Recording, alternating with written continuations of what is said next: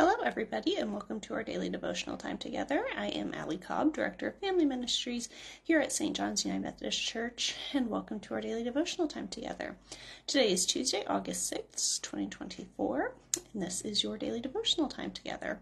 This is our point midday where we get to pause together as a community of faith, share in the upper room at daily devotional with one another, share in some prayer, scripture, and reflection. So if you're joining me now live or a little bit later on in the day, if you wouldn't mind leaving a comment below. We always like to know who stopped by, and welcome. Hope everybody is having a good start to their Tuesday. Today we'll be in Judges, so if anybody would like to follow along, you are more than welcome to do so. We will be in Judges. It's a bit of a lengthy scripture today. I always like to let people kind of know where we're going with it and everything, but it will be a little bit longer today.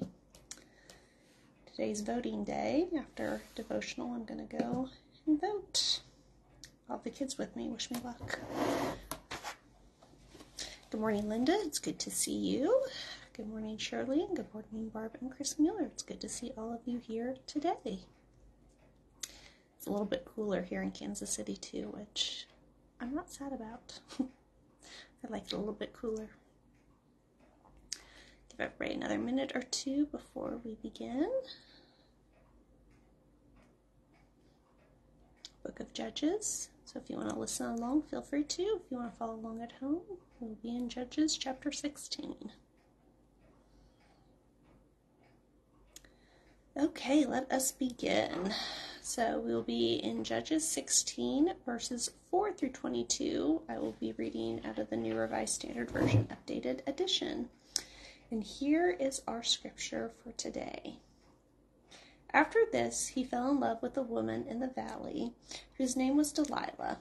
The Lord of the Philistines came to her and said to her, "Coax him and find out what makes his strength so great, and how we may overpower him, so that we may bind him in order to subdue him.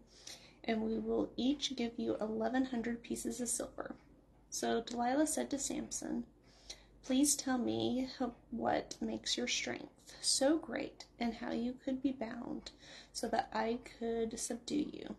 Samson said to her, "If they bind me with 7 fresh bowstrings that are not dried out, then I shall become weak and be like anyone else." Then the lords of the Philistines brought her 7 fresh bowstrings that had not dried out, and she bound him with them. While men were lying in wait in an inner chamber, she said to him, "The Philistines are upon you, Samson." But he snapped the bowstrings as a strand of fiber snaps when it touches the fire, so the secret of his strength was not known. Then Delilah said to Samson, "You have mocked me and told me lies. Please tell me how you could be bound." He said to her, "If they bind me with new rope that have not been used, then I shall become weak and be like anyone else."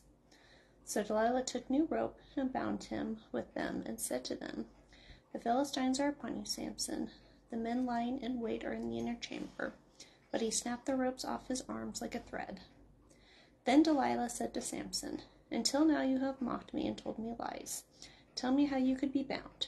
He said to her, "If you weave the 7 locks of my head with the web that makes it tight with the pin, then I shall become weak and be like anyone else." So while he slept, Delilah took 7 locks of his hair and wove them into the web and made them tight with a pin. Then she said to him, "The Philistines are upon you, Samson." But he awoke from his sleep and pulled away the pin and the loom and the web. Then she said to him, "How can you say, 'I love you,' when your heart is not with me? You have mocked me 3 times now and have not told me what makes your strength so great." Finally, she had nagged him with her words day after day and pestered him. He was tired to death, so he told her his secret to her. "A razor has never come to my head that I have been to God from whom my mother's womb. If my head were shaven, then my strength would leave me. I would become weak like anyone else."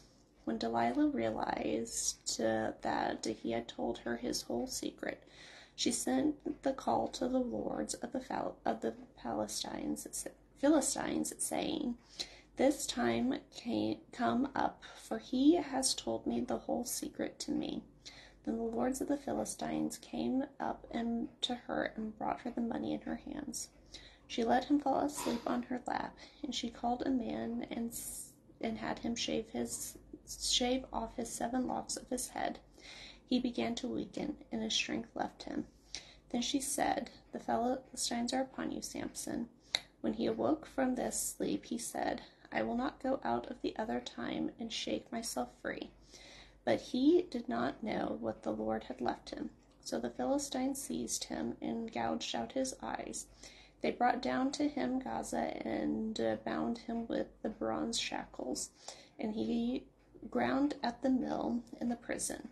But the hairs of his head began to grow again after he had been shaved. Like I said, a little bit of a lengthy scripture today. Our focus verse is 1 Peter 5:8 of the NIV, which reads, "Be alert and of somber mind. Your enemy, the devil, prowls around like a roaring lion looking for someone to devour." Our thought for today is, today I will keep my focus on God. And our writer today is Stephen Brady of Alabama. And these are the thoughts that he is sharing with us today. Autopilot. While I was in the U.S. Navy, I taught a course on the automatic pilot system used for naval aircrafts. This system enabled an aircraft to fly at a precise attitude, and headed without pilot input. However, should another aircraft or obstacle appear in the path of the aircraft, the system would not change course to avoid the obstacle. Even though the aircraft could fly itself, the pilot had to be alert, and any impending danger would be taken action. Yes, Cooper. I'm gonna Okay. get my home base rifle right dog. Okay. In the toy room. Okay. Sorry about that. Sometimes we put ourselves on autopilot, going through the motions of life without any input from God. When we stop listening for God's direction, we can easily run into trouble. Judges 16:20 says that the Lord departs from Samson, and he didn't know it. Although Samson was set to be apart from birth, he ended up as a slave in Philistine. The challenges of life can easily disrupt our journey if we are not paying attention. When we keep our focus on God, we realize that God is constantly talking to us, providing course corrections to keep us in God's will for ourselves. And our prayer focus for today is pilots. I mean, that can happen so easily in life. You're just going about things, you're almost on autopilot and everything, and you just kind of forget to stop and look at the things around you. You forget to stop and look at the beauty. You forget to stop and, look at maybe some of the pain that's around and everything in ways that you can, be of help and be of use and be of service. Definitely having children, whether they're your own children or just somebody's children that are near you and everything, they will definitely give you a fresh perspective. They're very curious little beings. They ask questions all the time. It always gives you a new look and a new perspective. But just being in a community with one another can help give you new perspective and help brainstorm ideas. So often in times, in a Bible study, sometimes even in our staff meetings, just different things throughout the course of the day. Somebody has, an idea, and then somebody has some input to it, and then somebody has some input to that, and it can change and morph over time into this beautiful act of service. And, the whole saying, 2 heads are better than 1. The more thoughts and inputs that you can get from others around you and everything can help you keep your constant focus on God. Because when we're just by ourselves and in our own lane and everything, it's so easy to, get that distraction, or to not have those outside influences, and you just be so laser focused that you can kind of forget the reason that you're in that lane and everything. So that's one of the great things about being in a community, and in a community of faith especially, is that, although we can at times, become laser focused, those little obstacles and everything along the way, they can actually be good things. They can help, keep our focus. They can help keep us alert and everything for the task at hand. So let us pray. Faithful God, keep our eyes open and focused on you. Make us aware of the obstacles around us and guide us on the path that you would have us take. In your name we pray. Amen. Well, good morning, Miss Marilyn. Thank you for joining me. And good morning, Susan. Glad to see you as well. I hope everybody has a great rest of their cooler Tuesday, and I will see everybody back here again tomorrow on Wednesday.